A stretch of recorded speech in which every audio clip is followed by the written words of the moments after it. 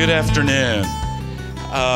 We're going to go ahead and get started today. I have a couple announcements. The first announcement is we have a new alumni director at McPherson College, Monica Rice.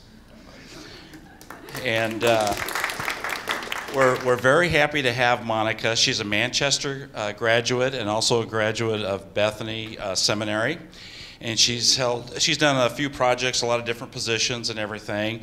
And it's one of those things when you interview someone and you do the first round of interviews, you just know that things are going to work out. And we've been very happy that they have, and we offered it to Monica. She didn't waste any time. She said yes, and she was anxious to start working. So yesterday was day one. Today is day two. We'll give her a long weekend, and then the work will really start happening. She has homecoming to look forward to here in about 6 weeks, and a few other things. So we're happy to have her on board. Now we're going to have Dr. Eells come and do her presentation on grandparents off the hook. I'm interested in hearing this one myself, so thank you.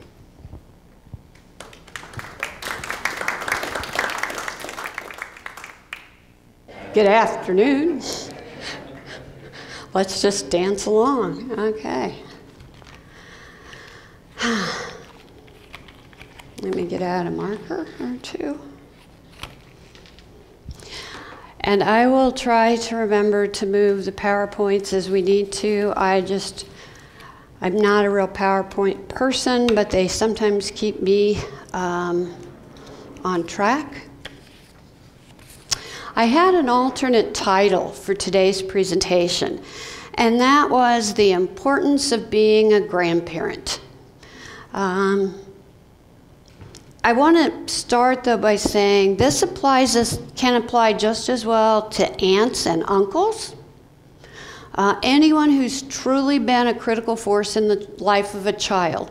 But almost all of our research looks at grandparents. So I did leave it there. There's substantial research that shows there is and I'm saying this for my mom, dad, and grandparents in heaven who spent a lot of money educating me. There's a lot of evidence that shows there's an intergenerational transmission of values between grandparents and grandchildren. Sounds impressive, doesn't it? Intergenerational transmission of values. Thanks, Dad. Okay. Basically what that is looking at, and I'll get to a formal definition in a moment, is that values tend to skip generations. Children or grandchildren's value structures are more similar to their grandparents than their parents. And this has led to a great deal of research to try to figure out why.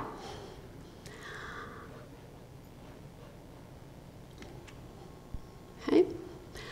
Part of it is, we like to say that parents are the source of unconditional love. Sounds really good. That we'll love you no matter what you do.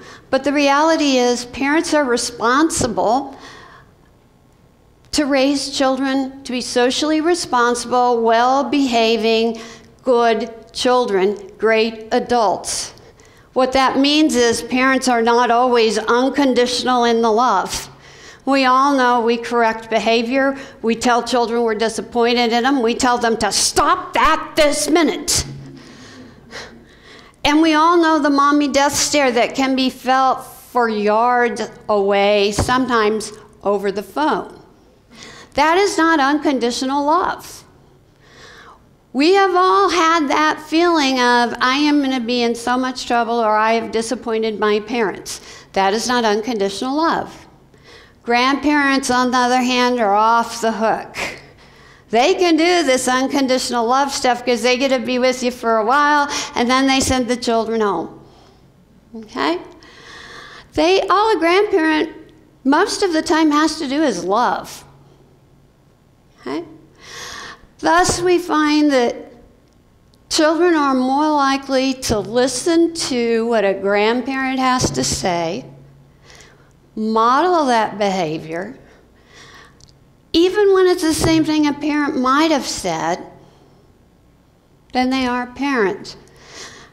just by accident, I have an example from this as I left Melhorn this afternoon to come over here. As I walk out the door, I see a student talking on his cell phone, and now he's got it so that everybody can listen. He's holding his phone like this, and I hear him say, "Dad, you never listened to me. Pay attention, I told you. Go to Grandma's house. She knows where it's at in my room that I stay in at Grandma's house, and she has my address. She emails me every week. You just call me. I don't know why you can't just listen to what I'm saying." "No, Dad, I'm not saying you're bad, you don't mail me stuff, but why should I give you my address when Grandma has it?" "But you don't listen. Grandma listens, you don't." Okay? So I don't know how long this conversation had been going on, but it's obviously he was frustrated because he just wanted him to pick up something at Grandma's and mail it to him. But Dad wants something else. And as I am just getting out of range, I hear, "Never mind, I'll call Grandma, she'll do it." Okay? Now, we might want to talk about interpersonal communication and whether he was respectful with his dad, but my whole point was, Grandma listens. You don't. Dad was task-oriented, and I suspect what he wanted was the socio-emotional response from Dad. Okay?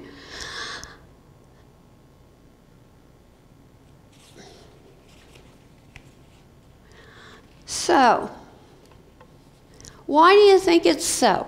Why do you think grandparents played such a role? I've given you some ideas. Why do you think grandparents are so important in the life of a child? What are some of the roles grandparents play? I got the marker, I got the paper. They're always happy to see you. Okay. Pardon? They're more available. In my case, they're always guests. Pardon? They are always guests. Always guests? Lots of positive physical touch.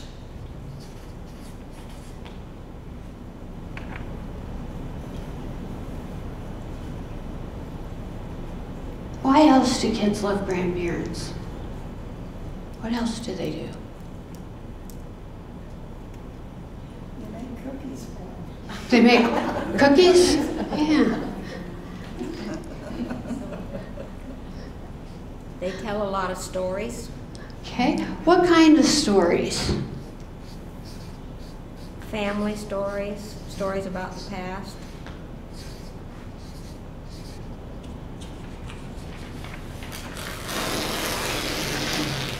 I forgot to ask, where can I safely put this? Hang this. Any others that you can think of? Probably won't say no. Won't say no? Probably. Probably won't say no. Well, this is kind of a different angle, but I'm thinking back to myself. A lot of it is just the things that I heard my parents say about their parents. Can you help me out just a little bit with an Well, example? It portrayed, I mean, you knew the work that they did, you knew different things that they had done in difficult situations. You don't know how hard of a time I have not wanting to stop and tell you a story about my grandparents on every single one of these points. They Any probably others? give you gifts. Okay. They probably give you gifts. They don't scold. Okay.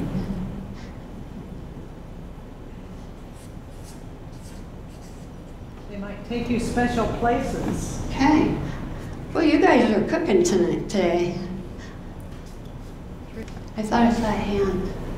Yeah, in our family, we used to have grandparents about once a year. Okay. They didn't get about 6 years once a year. And so they were special trips. Well, it was a treat to see them. Yeah. If they live at a distance, they're a treat.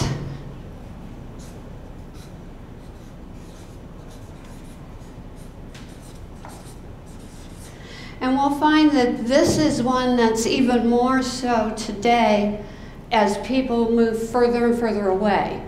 And we're going to talk about maybe some ways we can keep closer in contact. Any others?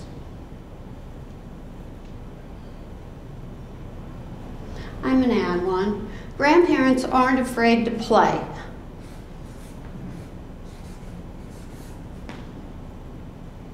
They'll read stories, they'll play in Play-Doh, they'll color, they'll go to the park. They're willing to do those things, to take the time. Something that children don't always get with parents. And grandparents aren't afraid to run around with a balloon, where an adult otherwise might be. And so having somebody as a playmate can also be fun. So we're going to set this here because we're going to find that the research supports a great deal of this. So we're going to hang this one up too. And if you remember when we talked about marriage and another one, I took those back and put them into my class when we talked about how to keep a marriage going. If you don't mind, I'd like to take these back for my class. So you see, I have an ulterior motive to keep coming back. You give me stuff for class. Okay. All right. And I think we just did this one. But I want to tell you a little bit about my grandparents, because I got the mic and I can. Okay. And if you want to share later, you can. But I have to tell you about Mammo Snavely. My sister could never say grandma, and so she nicknamed her Mammo. And Mammo Snavely was my mother's mother, and she was the greatest. In the summer, she would pack up her house and she would come and live with us, and she took care of my sister and I. She let us have cookies and Kool-Aid, even when we weren't supposed to. She regaled us of her childhood in Ireland. She taught us a little Gaelic. She taught us Irish jigs, which my mother had expressly forbidden. We got to do it anyway. And she tried to show me how to trick the afternoon Sandman. She taught me if I just laid very still and kept my eyes closed, she'd stay on the lookout for him. And if I pretended to be asleep, the Sandman wouldn't sprinkle sleepy dust on me, and I could get back up and play. Unfortunately, every afternoon the Sandman hit her first.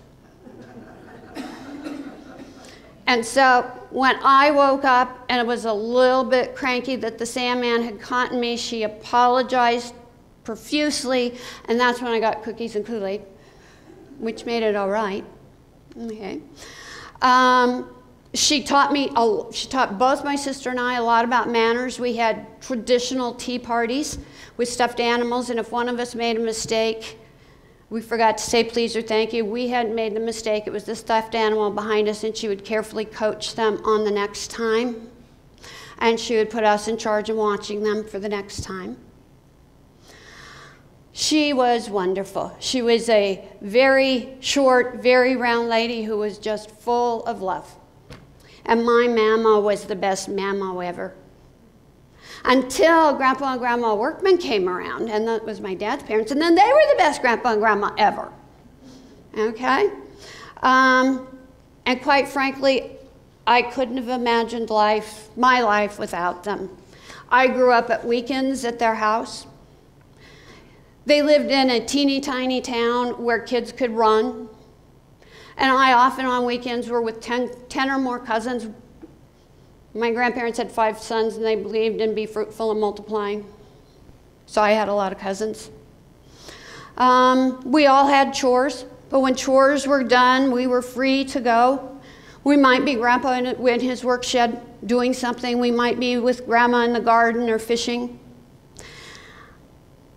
And we learned so many life lessons. That was where I really learned the principle of being busy, of doing hard work, that life is about being productive. I never saw either one of them sit idle. and that at the end of the day, you talked about what you did. And they were so proud when I went to college because I was the first grandchild to go to college. I was the first grandchild to graduate from college. And my grandmother was really a penny pincher. I know that in fundraising, she would have gotten $10 out of every nickel. Okay? But when I went on to graduate school, I went to the bank to draw a little bit out of my savings account. And when they gave me my statement, I went, there must be a mistake. I don't have this much in savings. And I went, oh, your grandmother's been in here. Pardon, said the giraffe.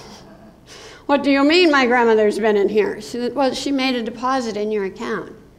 And my grandmother had put more than $1,000 in my savings account. That was not like my grandmother. And I called to say, Grandma, I think you put money in the wrong account. And she said, no, I put it in the right account. I'm investing in you. I know my money will be well cared for. I was just simply flabbergasted, amazed, and humbled. But as a teenager and a young adult, she did something for all of us grandkids that I will never forget. And that is, if we really had come to loggerheads with our parents, we could always go to Grandma and Grandpa's house. And the north bedroom was ours. Now, that was the bedroom my dad had and shared with his youngest brother.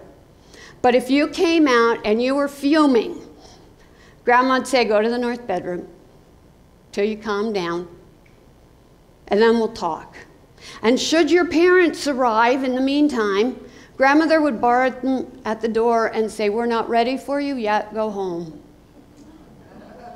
And my grandpa would go, you would not have allowed such interference when you are a parent. And she goes, absolutely, but I'm not a parent now. I'm a grandparent. I can do what I want. These are my grandbabies. And when we calmed down and we'd sit with a cup of tea, Grandpa drank coffee, Grandma drank tea. She thought coffee was evil. We'd sit and we'd drink a cup of tea and talk about it, and Grandma would actually say what your parent had said, but she had a way of saying it to make it seem reasonable.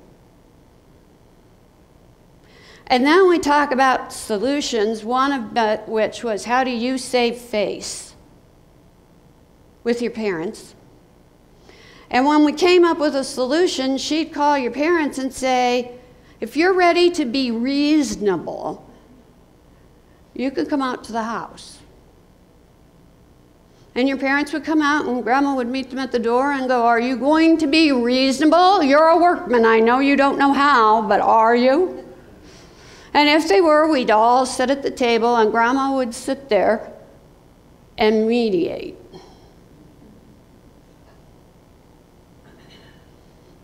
And if voices raised, Grandma sent us to the north bedroom and our parents home. So we learned not to raise voices, and we came to reasonable conclusions and solutions. I think every one of my cousins, including me, spent at least one night in the north bedroom. Some more than others. But what you felt was this enveloping sense of love and warmth around you, that no matter what you did, no matter how awful it might seem, Grandma and Grandpa had your back. And you always knew there was somebody who would always love you, that there was always a door you could knock on and go home. The reality is we could have had our parents, but that would not have felt the same. That would have been running home with and saying, I was wrong, you were right. And sometimes when you're 18 or 19 or 16, that's hard to do. And Grandma made it easy to go back home. And it made it easy for parents to come in and say, I think your grandma's got a point here.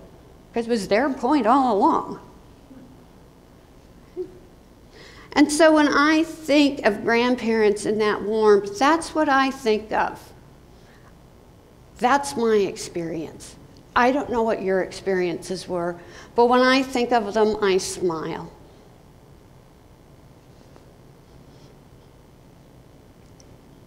Now, as a family sociologist, I have always been interested in this notion of this intergenerational transmission of values because I can see what I got from my mammo, who was an Irish immigrant child whose parents died on the way over here, and who at 15 was responsible for 2 younger siblings, and who raised them, who became a nurse, who later had 5 children of her own, but who always had time for a story, who always had time for children on her lap, who was a gracious woman. My grandpa and grandma Workman never had a lot, but what they had, they always shared. On the side of one of their fences was a hobo cat. I don't know if you're familiar with it. It's a very crude sign that hobos draw. Today we call them voluntarily homeless, but in their age they were called hobos. And what it is it's a sign that means a kind-hearted woman resides within. And it didn't matter how little or much they had, that sign was always there because they said they always had enough for another. There was always room for one more. And I learned from them to have a giving heart. That sign resides above my office door. I learned life isn't about things. Life is about people. That you don't measure things in objects, you measure them in laughs. And that there is no situation so desperate you can't find humor in it. And I know I'm probably going to go to hell someday for laughing at the wrong moment.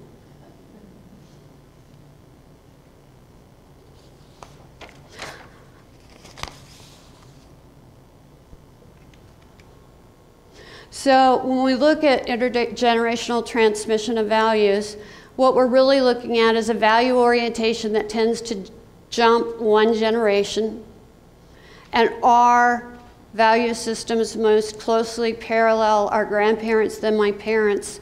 I can tell you my father would say, if they want a meal, they could get a job.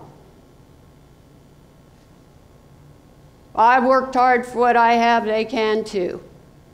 But I would see my grandma coming up with jobs for somebody who needed a meal so that they earned it, as opposed to a handout. We tend to think and believe more like they do, especially if we have spent considerable time with them.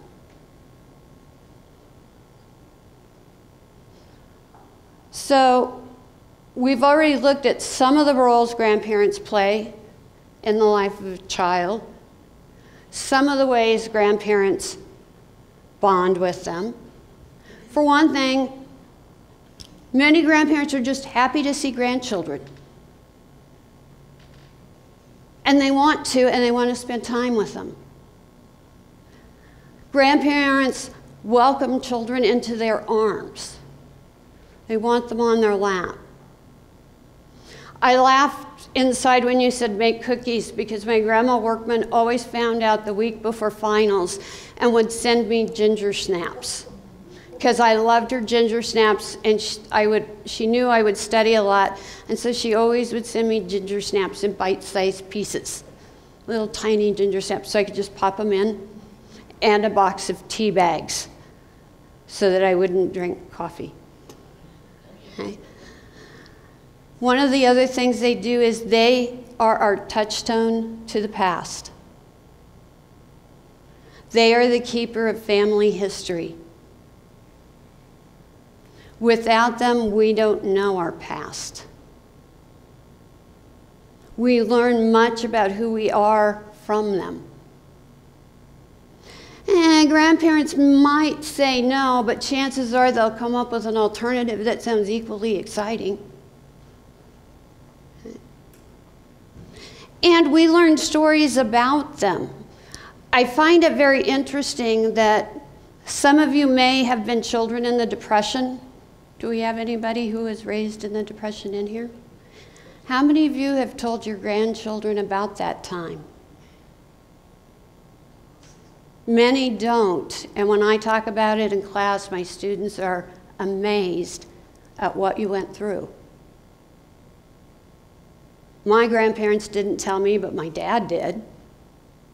When I wondered why some things were the way they were. Grandparents are full of little gifts. They may not have been things that cost a lot, but they're full of gifts. One of those gifts is time. Okay. Another thing is taking children to special places. And we'll come back to that one. And if you don't get to see them very often, that makes them even more special. And they play. Okay. So what does some of the research shows us? I'm a professor, I have to have research.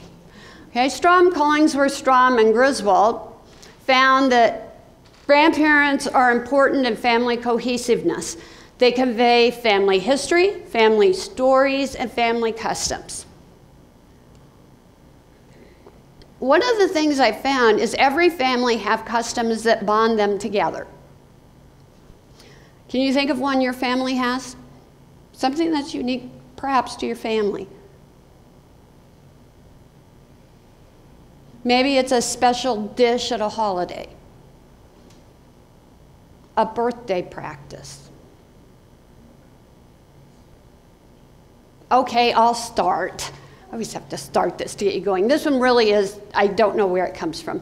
But in our family, on your birthday, sometime during the day, another family member will sneak up on you and put butter on your nose. Don't ask me why, I don't know. But it isn't your birthday if you don't get your nose buttered. Okay? And I can remember the first time my husband was in the family, my mom was 4'10", my husband 6'2", and it was quite the vertical jump from my mother. But she managed to butter his nose, and his glasses, and his forehead, and his cheek, and his mouth.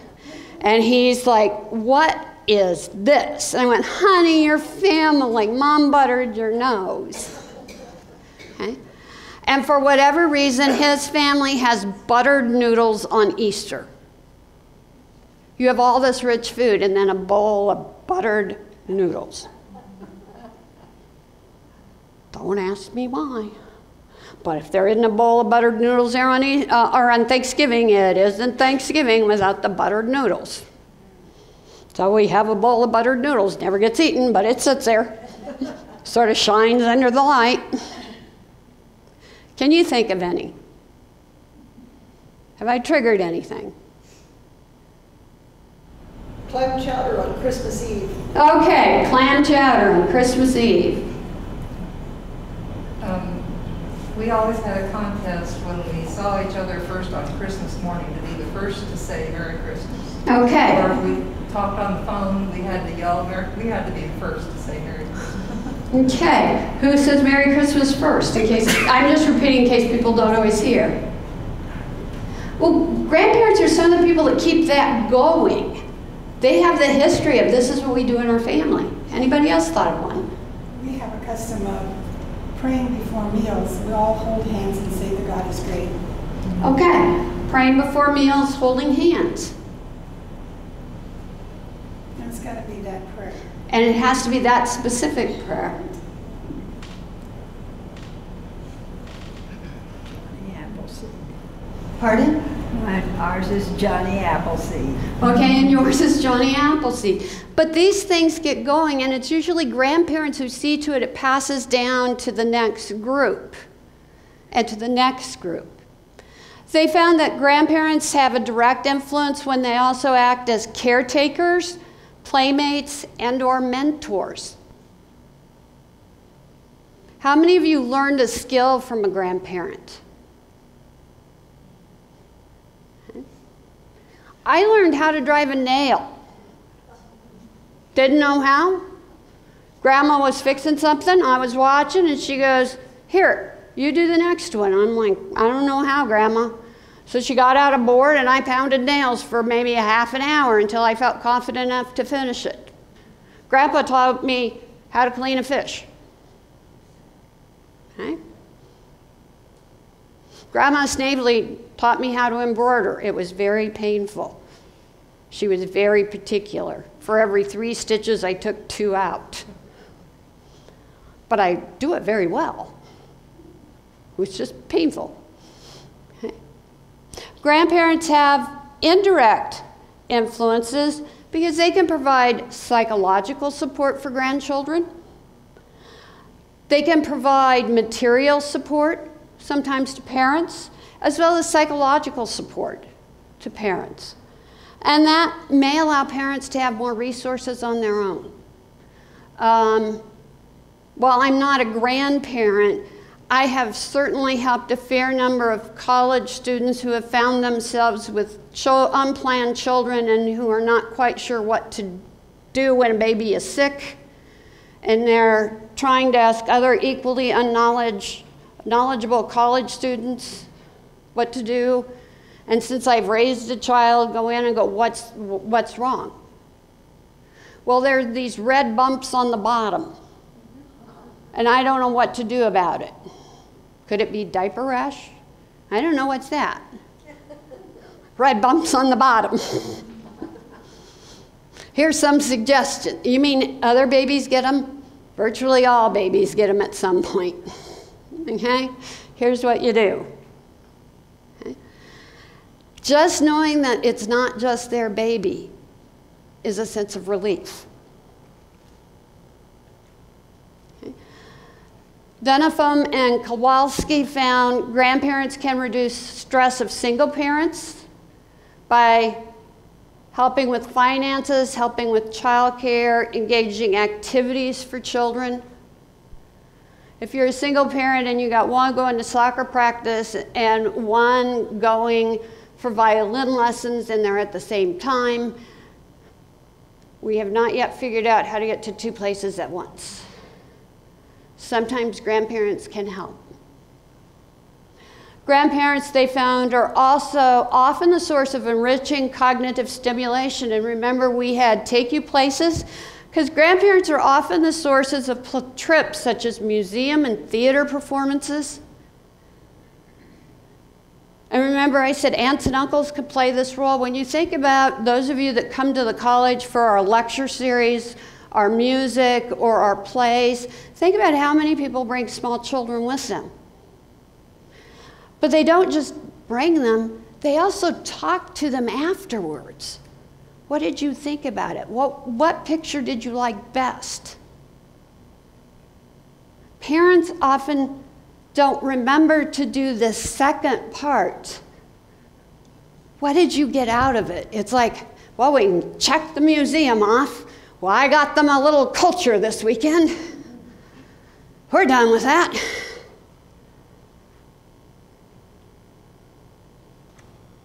Strong and DeVault found that a lot of the influence grandparents have has to do with their attitudes about grandparenting. And they found that it has even more to do with their attitudes about parenthood. Those who really didn't like parenthood are not likely to be terribly excited to be grandparents. And that's sort of a logical conclusion, but it's not one we often point out. Not everybody who is a grandparent's thrilled over it or wants to engage it. Nor are they likely to seek opportunities to interact with their grandchildren. And individuals who truly enjoyed parenthood and who enjoy children will maximize the opportunity to spend time with children again. And will end up being major influences.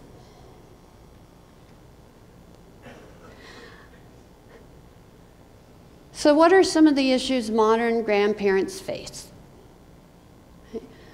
There are really kind of 4 distinct issues for today's grandparent or great-grandparent. One of those is there are about 6 million children today that are being raised by grandparents, by aunts, by uncles, because their parents either can't or won't take the responsibility. This is kind of interesting. We had a senior do a study looking at grandparents who are raising children and parents raising children to see if there were differences in terms of child behavior issues, school performance, and parental views on raising children. Bear in mind, some were parents, some were grandparents. And what he found was there was not really a lot of difference in terms of behavior issues or school performance.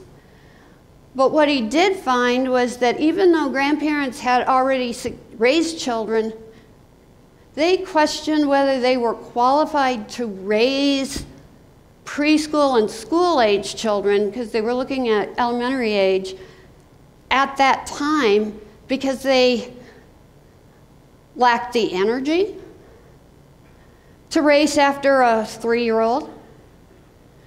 And parenting had changed so much from when they had children 3 to 9. And they questioned if they were so great at it, why weren't their kids doing it? And so where he found was differences among those parenting.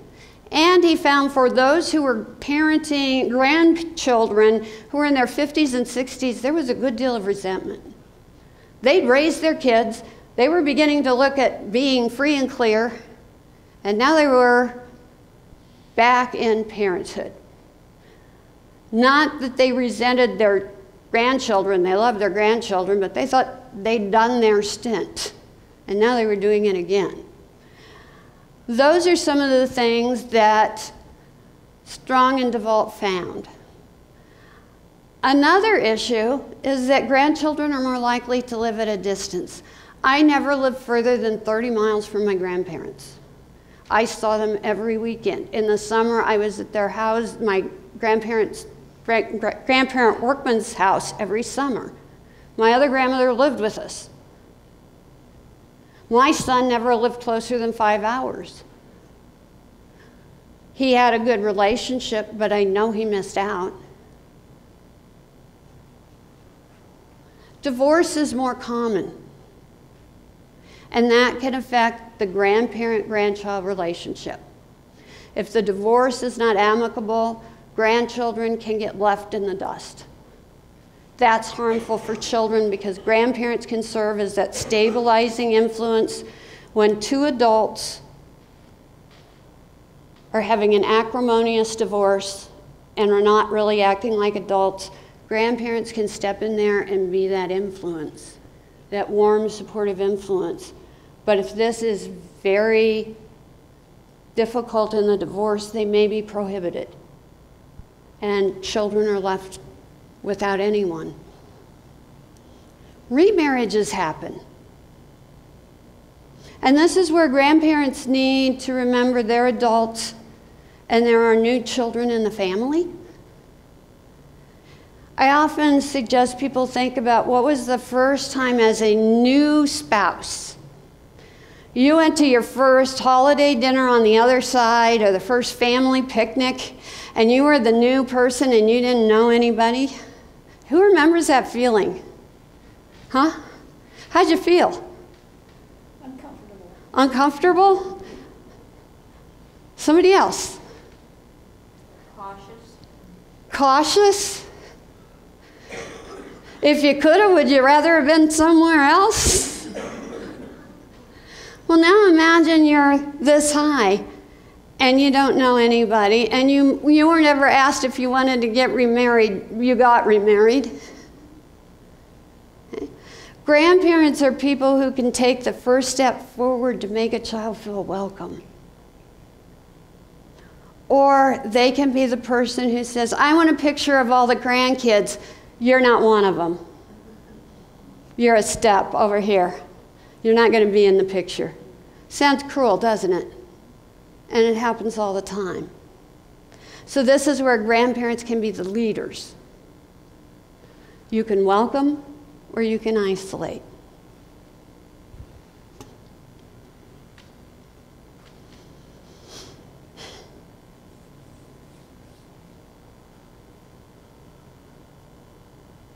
How many of you hear often from your grandkids or great-grandkids? How many of you wish you heard more? Would you like some suggestions? No. You're gonna get them anyway, because I got one more slide.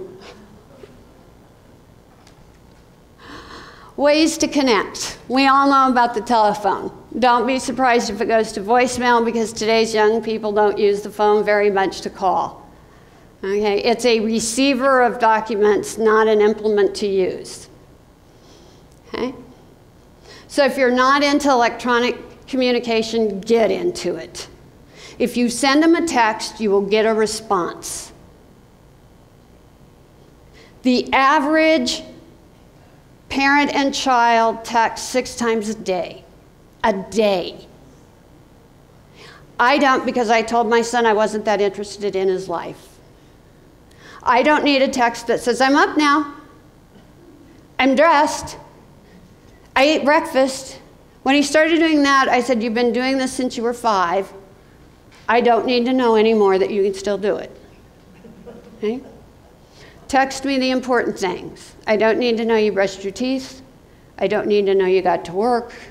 You can do these things. These are basic life skills. He and his dad communicate 12 times a day. Stuff like, hey, never gonna guess what? I got to work. Good. More later.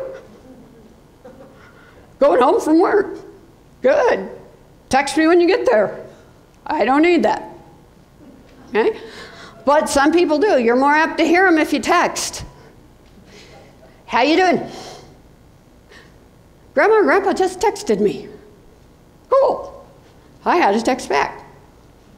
I find it funny, my older sister cannot manage text. Every time she tries to text, she ties up her phone so bad the phone company gives her a new one. Don't think it's that hard, but she does. If you're tech savvy, learn to use icons. That will really impress them. Okay? Join Facebook, Instagram, Twitter. Ask to be a part of theirs. Now this is a sneaky one. Use snail mail. You know, where you put a stamp on it, it goes to their address?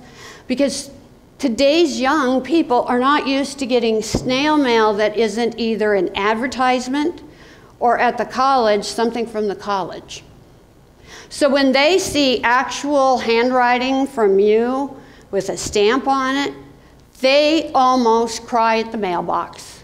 They got real mail. And if it's attached to a package, they don't even get outside the building before they're opening it unless they think it has food. If they think it could be food, they wait till they get to their room because they don't want to share. Okay? Getting mail is an exciting novelty to them. Don't expect they'll write you back unless you develop a fill-in-the-blank letter. How are you today with some possible choices? How busy are you with some possible choices? Address the envelope, put the stamp on it, get one of those self-peeling so that they just have to check boxes and put it in. They might do that. Okay? Now, this was something I learned from my dad. If you can't be with the grandchild you love, love the one you can be with. That is, find out if the local school needs volunteers for things like reading programs, math tutors, whatever, and volunteer. There are lots of children out there who don't have active grandparents, who don't have a stabilizing influence. You could be that. My dad, after my niece was grown and gone, said, you know, I still have a lot I can teach a child. I have a lot of skills and I love kids in an appropriate way. You know, we had a proper physical touching in a proper way. So he called the school and they said, well, you know, we've got this one little boy who nobody can reach. He's not reading. He's kind of disruptive. Do you want to come have lunch with him? My dad started going up to the elementary school and having lunch with the kid. And then they started reading. My dad took a book up one day and said, well, I have a little extra time, I'm just going to read. Real men don't read. I was in the Navy, I was in war, I supervised men, I read. I am a man, therefore men read. What are you reading about? It's a Western. It's about cowboys and Indians. It's a Louis L'Amour Western. I don't think I could read that. Well, not now, you're not old enough. But I bet we could find a book you could read. Let's go ask the lunchroom person if we can go over to the library. They went to the library and they found a book. Dad picked out a book for him with the librarian's help. And when my dad left, the little boy said, are you coming back tomorrow? Nobody ever comes back the next day. Dad said, what time's lunch? It's always at this time. I'll see you tomorrow. In other words, he didn't have small grandchildren around anymore, but he found a small child that needed him. You don't have to wait for your own to show up to find a child that needs you.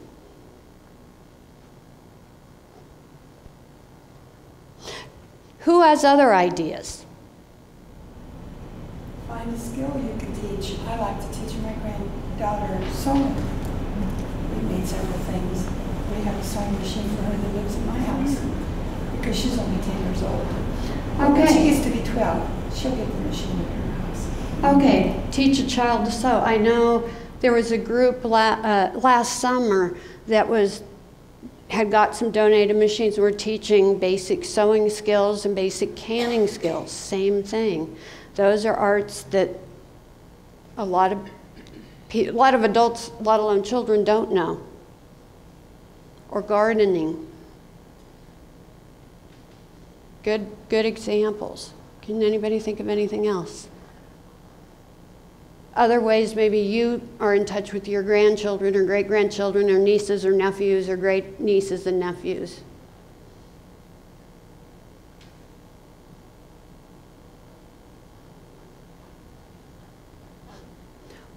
One of the things I didn't know that my father was doing once he realized that his time on earth was short because of a very aggressive cancer was he started writing, if you will, kind of a life history book and then had it bound for my niece and my son.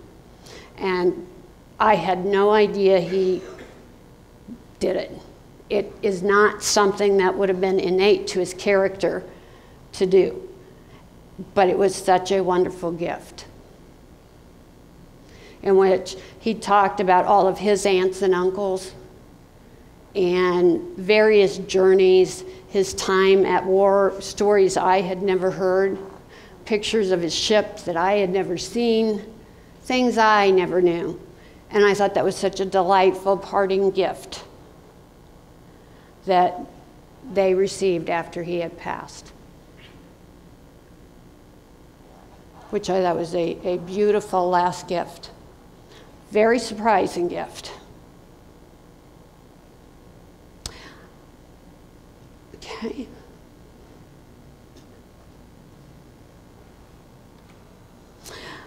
What we focused on has been the impact of grandparents because that's where the literature has taken us. But I think aunts, uncles, and other members of family can fulfill the same role. I don't think it's simply because of a label that you have. I think other people can be the family historian, share important stories and customs, and can offer that kind of unconditional love that we have. I think what is important is that children have an adult that they can turn to who will always be there, who will dry tears and tell them tomorrow will be better. It's also important to remember that no matter how old you are, there's a child in all of us. And so, as long as we have these people in our mind, we will always have that sense of love and unconditional love and warmth. And I want to thank you for allowing me to come and take your time once again. All you have to do is tell Advancement you don't want me anymore, and I won't drive up here anymore. So thank you for your time and your attention today.